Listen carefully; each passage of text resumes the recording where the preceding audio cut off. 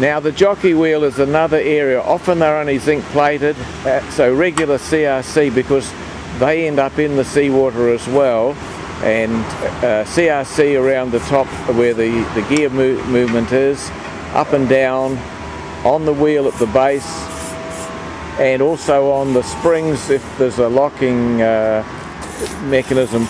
Get all that done, because they're never very well galvanized, because they can't, otherwise it would ruin the tension in the springs.